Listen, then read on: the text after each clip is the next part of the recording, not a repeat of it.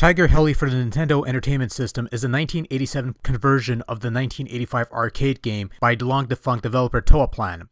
Toaplan just so happens to be the same developer behind infamous shoot-'em-up Zero Wing. You know, the one with that meme that people have raped and pillaged to the ends of the earth over the course of many years. Anyway, you control the eponymous Tiger Heli and your main goal is pretty much the same as any other shoot-'em-up.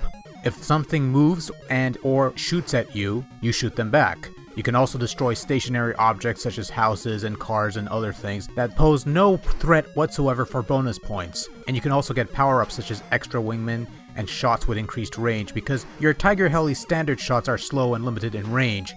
And that's Tiger Heli in a nutshell. You have 4 theoretically distinct levels, all of which feature the same body of water, grass, and type of landscape. And after beating the 4th level, it loops back to the 2nd level, except somewhat harder. So this is one of those games where the aim is to get as high of a score as possible, and this in itself is not bad. Most arcade shooters are like that.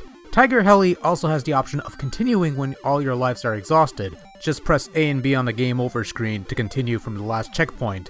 But seeing as there's no final ending to the game, and your score is reduced to 0 upon doing this, I really don't see much of a point save for getting some practice in the later levels. If there's any one word that comes to mind in regards to Tiger Heli, it's bland. Gameplay in general is rather sluggish in nature as the whole thing seems to crawl at a snail's pace, and I'm not just talking about control over your helicopter, which is already slow, but just the whole game in general feels like it's going to take its sweet time going from point A to point B. Dare I say it? Xevious felt faster than this. And also much smoother on the scrolling. This is one of those games where it seems the NES is having a hard time with scrolling scenery. There's a bit of a choppiness in this regard that's slight, but quite noticeable. If it wasn't for the slow pace of the gameplay, Tiger Heli would have fit the mold of being another seemingly generic vertical scrolling shooter, except it's not set in space. I wouldn't mind that so much. I've had my fair share of generic shooters and I've had fun with them. But the slow speed and choppy scrolling is kind of the deal breaker for me here. And the funny thing is, there's no real reason for the game to be as slow as it is because there's really nothing overwhelming about Tiger Heli. It's a fairly simple style of game with fairly simple mechanics that's been done numerous times before this game's release and even after, and yet, I don't know. I just don't know.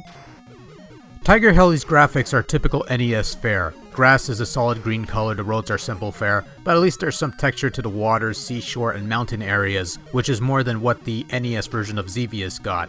Despite being called a Tiger Heli, your player helicopter is a drab gray color, as are a number of tanks and turrets that you'll come across. You'll find some in green, and there's a couple other objects in different colors like red and stuff, but that's about it. Also, adding to the scrolling issues, you have this garbage line on the very top of the screen, so yeah. One thing of note is that when you release a bomb and it explodes, certain sprites will disappear from the screen for a short while, including your Tiger Heli player thing. A bit of an annoyance more than anything. All in all, the game looks fine. It's neither the greatest looking game nor is it the worst looking. It's somewhere in the middle and that's more than enough here. There's not much to say in terms of sound, aside from the usual array of sound effects comprising explosions and shots, which are nothing worth mentioning because they're your typical array of 8-bit exploding sound effects. You have only this one tune playing throughout the game. Unless you pick up a wingman or two to fight by your side, then you have a completely different tune playing. One way or another, neither tune is particularly good, and can get grating on the ears after a while. Overall, Tiger Heli is just another seemingly generic vertical scrolling shooter on the NES that runs at something of a sluggish pace. It's the kind of game you'll pick up, play for a short while, have a bit of fun with it, and then move on to something else.